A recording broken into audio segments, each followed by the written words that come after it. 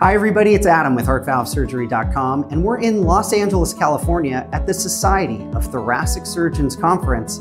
I am thrilled to be joined by Dr. Doug Johnston, who is the Chief of Cardiac Surgery at Northwestern Medicine in Chicago, Illinois. Dr. Johnston, it is great to see you again, and thanks for being with me today. Thanks, Adam. Yeah, so we're here at STS, and while there are lots of research sessions going and breakout rooms with all the physicians, we're getting patient questions.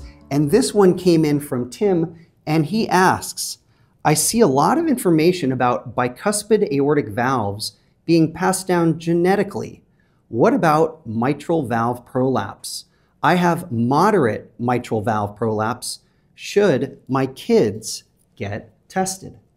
That is a great question. It's one we get very frequently. We do believe that mitral valve prolapse is a genetic condition, meaning it does run in families, but it's so common, and we don't know what genes actually cause it, that we don't typically recommend screening for mitral valve prolapse. Even in bicuspid valve disease, which is a less common condition and where we do echo screening of family members, we don't know what the genes are that are involved.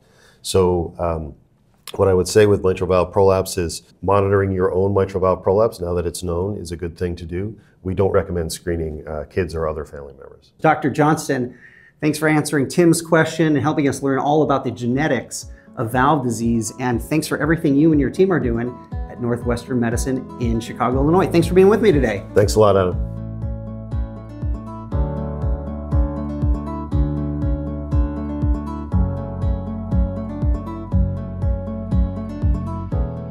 Hi everybody, it's Adam. I hope you enjoyed that video. And don't forget, you can always subscribe to our YouTube channel, watch the next 2 educational videos coming up on your screen, or click the blue button to visit HeartValveSurgery.com.